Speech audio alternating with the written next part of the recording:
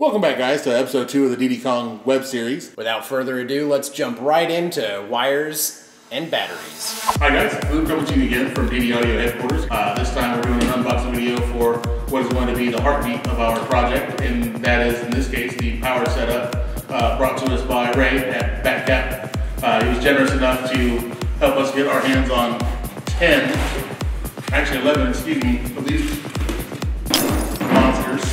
We got our BATCAP 4000 here, which will be, again, the heart of the system, and our GMC Yukon here. Contacted Ray in order to work out what would be our best power solution in order to feed this animal when it does get up and running, and he was able to direct us to these particular units. So for any of your mobile auto sports or mobile audio power needs, Ray's the guy to go see. He's an industry professional and was, again, instrumental in us moving forward with this project. We look forward to working with Ray on projects coming up in the future. Thanks, Ray. So this build on the power runs has 10 rolls of DD Audio Z-wire, hot gauge, 5 power and 5 ground. About 500 feet. 1.5 football fields. Worth of length. Worth of length. About 240 pounds, so basically one of me in wire. We've got it strung underneath, we've got it strewn throughout the inside. Literally, there's not a lot of nooks and crannies without wire crammed in them. The actual power wire run runs down the passenger side. We've actually constructed a series of gussets done by our welder friend, Mason.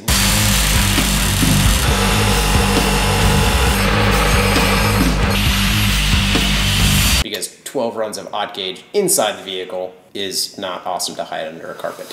In order to get all the wires through the rear of the vehicle, we ended up having to cut holes in the floor. Problem being, you don't want a whole bunch of big giant hot gauge wire and have it touching metal or potentially wearing through the jacket on the hot gauge.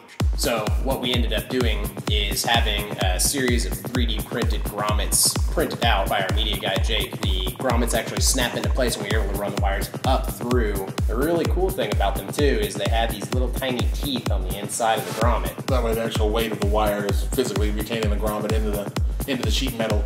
By the time we got the enclosure inside the vehicle, we only ended up with about 15 inches of depth. The space in the back was super premium.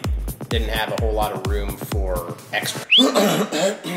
Rather than running, several dozen individual power wires for all of the mid and high amplifiers, we just ran a pair of positive and grounds directly from the battery bank up to the 4 channels, split them there, and doled out power individually.